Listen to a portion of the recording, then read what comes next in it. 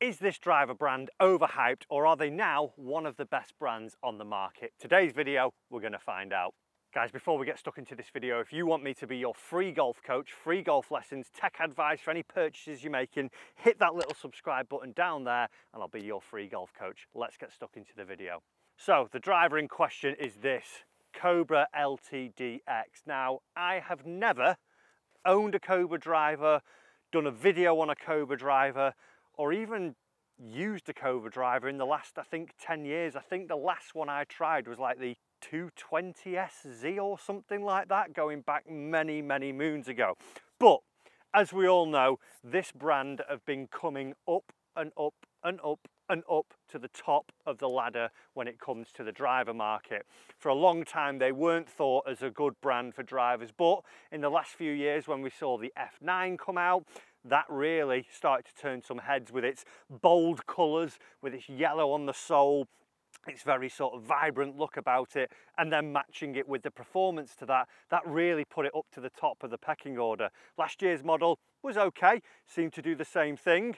Can't really say on that because I've not tried it, but now we've got the LTDX model, and that is standing for longest total distance. And in today's video, I'm going to give it a try, see what I actually think of the Cobra drivers. Are they a little bit overhyped, or are they actually a decent driver?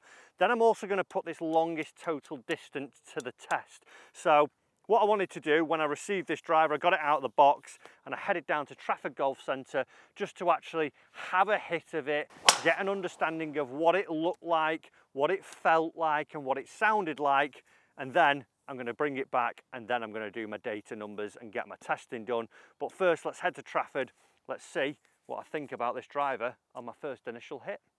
First initial thoughts of what it looks like out of the packet. Not jumping out at your face, big, bright, bold, just a couple of little details on the bottom with the orange and the white striping and the big Cobra weighting. It looks a little bit understated, I would say. Behind the golf ball, what I would describe it as would be a very sort of square, sharp leading edge and top line, as well with a lot of drivers now that we see, you would have more of a sort of the bulbous, rounded look about it, but this definitely looks a little bit more square. Carbon crown on it, again with just two little flashes of orange and white, nothing too outlandish. Interested to get a feeling of this hot face and the milled face, see if that's actually any different to any other driver that I've ever tested, because like I said, never tried one of the Cobra products before, never owned a Cobra driver, never used one, never tested one. So what will it actually feel like? Let's hit some shots. Not a bad start. Did feel a bit more solid.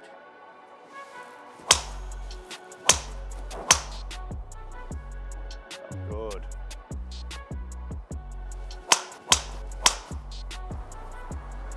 Love the sound. Feels more carbony, if that's a word nowadays, carbony. I do like that behind the ball, that square look about it.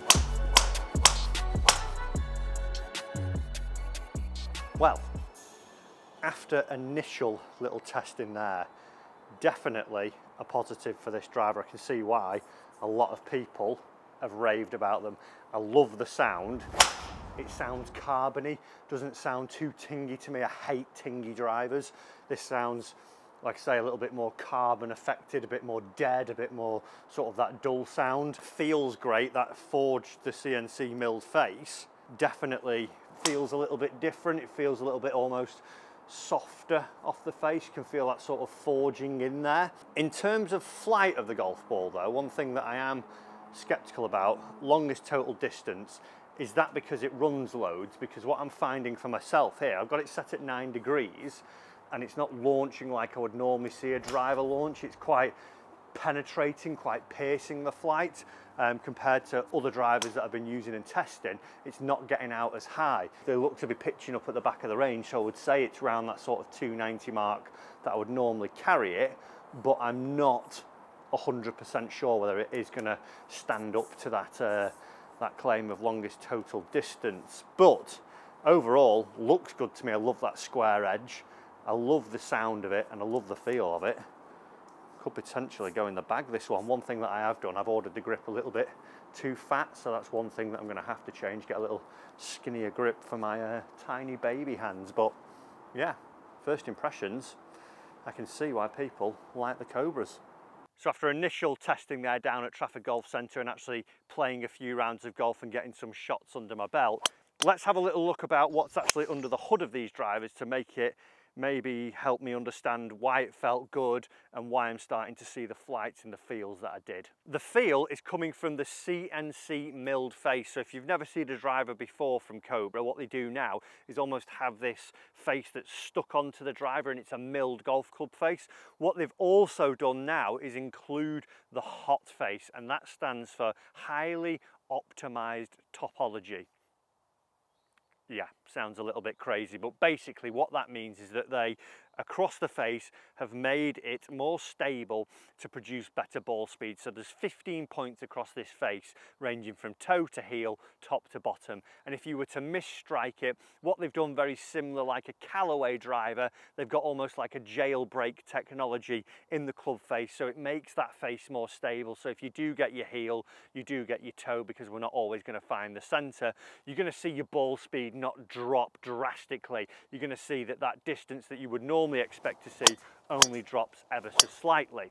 Also, what they've done is include a little bit of a power core up towards the front of the face. So that's to keep the spin on the face and keep the ball speeds up on lower centered hits. So for the player that's maybe catching the bottom edge of the driver a little bit more, or below the line of the center, the equator of the driver, that's going to again increase our ball speeds and see that we're not getting these massive drop-offs. The model that I've got has got a tungsten weight towards the back of the driver here, a 10-gram weight, which makes it a little bit more stable, gives it that little bit more forgiveness. There are two other models in the lineup. We would see one that has a weight more towards the heel, which would help that slicer of the golf ball. It's going to help you try and get a little bit more draw on the ball. So if you are someone who is slicing, it's got all the same things in the face, but the weights just move around a little bit more towards the heel to try and straighten your drives out.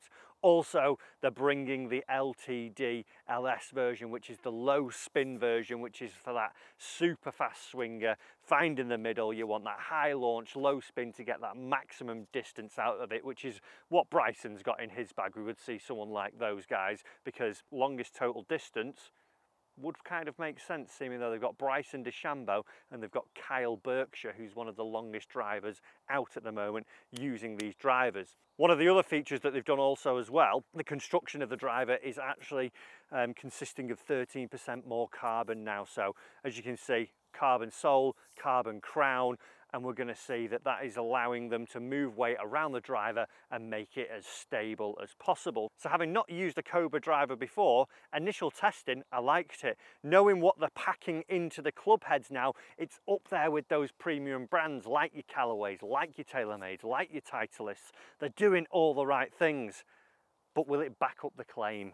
We're going to test it against my current driver, and also I'm going to throw in the Taylormade Stealth driver, because that's probably the best driver we've seen come to market this year, and one that is really grabbing headlines. So we're going to hit 5 balls with each and see which comes out on top.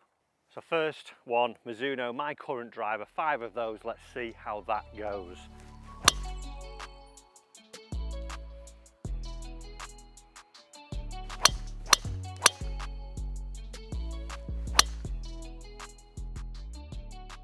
So that's 5 with the Mizuno. Average carry 275. Run out was at 293. We're going to move on to the Stealth now, hit 5 and see if that tops this.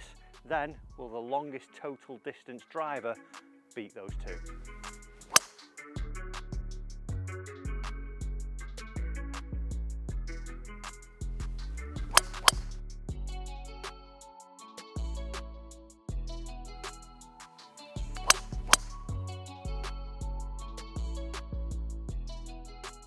So the Stealth driver came in at a 278 carry for a 297 total distance. It's now time of the LTD X. Longest total distance. Will that creep it or will it not? Let's find out. 5 shots, let's go.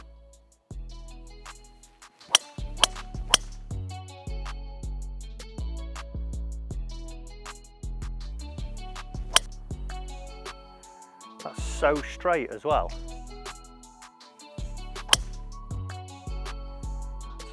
fairway found. That's 4 out of 5 fairways as well with that. So final results for the Cobra driver. 282 yards carry, running out to 301 yards total. So it has got that longest total distance accolade there out of the 3 I've tested. Now, if I were to do a more thorough test, who knows, it might just creep in. But going back to my original driver, are these overhyped? No, I think they are brilliant, and it's great to see that a brand that has not been making good drivers for a long time has been able to make a good one and then creep on and keep performing, keep making them better, and maybe think the looks could have been a bit more exciting like that original F9 we saw on this one, but understated, it's quite classy. I do like that as well. But overall, a fantastic driver. And you know what? I'm going to go out there and say it.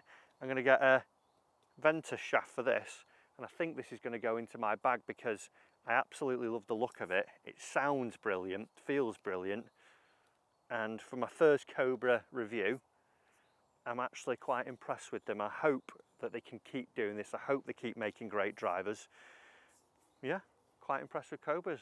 Not overhyped. Maybe go try them out, LTDX. Guys, thanks for watching the review. Plenty more like this to come. Remember to subscribe, and I'll see you in the next video.